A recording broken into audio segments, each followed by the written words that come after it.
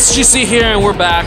Because of my crap camera, you can't even see the Porter poster. But anyways, we're here for the before and after from Porter.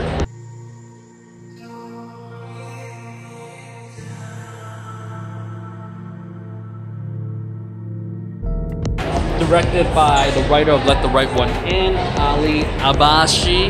Oh, there we go. Can you see a bit? Whoa, I don't know how this works. Let's try the focusing. Nope, doesn't work. But anyways, it's a fairy tale, simply unmissable. So, oh, there you see it.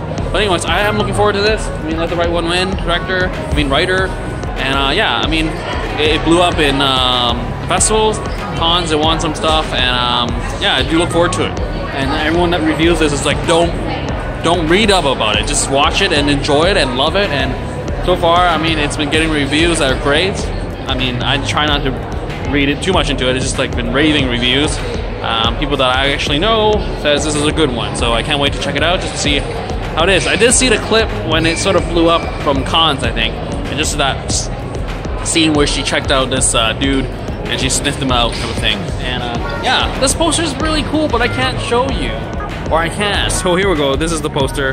My front-facing camera is much better. This is after. Okay, first of all, I need a new phone or something. This camera sucks. And also a correction, this is directed by Ali Abbasi, and it's from the writer of Let the Right One In. This is based off the Bronze short story from his series of Something About Dreams, Wicked.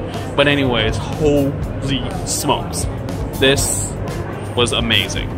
I'm putting it up there with like Under the Skin, what we do in the shadows, Let the Right One In a sense where it just recreates these characters that we've known for so long, like vampires, aliens, and now this, I think later on when you figure out what they are, is much more interesting compared to me telling you.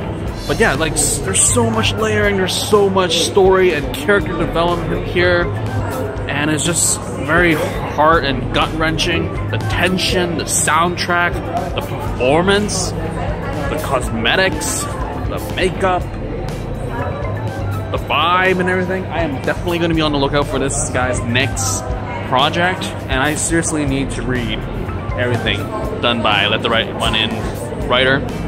I've been doing horribly in that front, but seriously, this movie, like, when it starts off, you think it's one thing where it's just like a slice of life of just this woman, and then it becomes something more, and then you slowly sort of adapt to this change, and you're like going with it. There is no overlying arc or anything like that, but then slowly it becomes something, and it's just like, oh, that's kind of a cheesy kind of thing, but then no, it gets like crazy intense of just what's happening, and granted, I think that twist is kind of weaker in contrast to everything that's happened, but when you really take how they execute it, that's how I would say. But overall, it's just like this concept was just mind-boggling in the sense where it's just so wow. I did not imagine them going there, and it's just this lore. I love the world building, or the lack of anyway.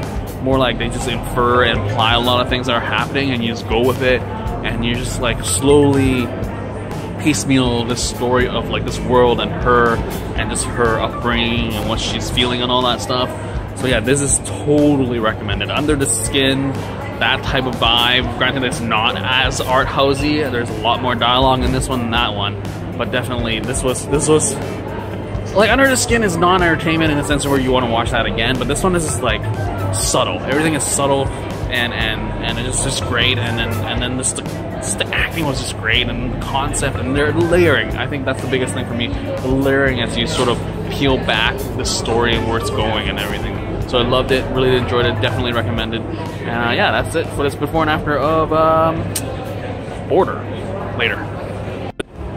P.S. It was bidded as the Swedish best foreign language film for the Oscars, but it didn't get nominated, so that's a big bummer, because I swear if this film was nominated, it would bring things differently, and that would have been very interesting to see if this was nominated and people started watching it more, and it's just like, wow, this was an Oscar nominated film. It was pretty far out there, and granted, I sort of understand why it didn't get nominated, but anyways, yeah, always best foreign film bids and nominations are always something cool to check out, because they're so different from what you typically have. So yeah, I'm glad that it was bidded. So I heard about it, and hopefully people hear about this more and just watch it, because this is like, wow, top-notch film and directing and craft.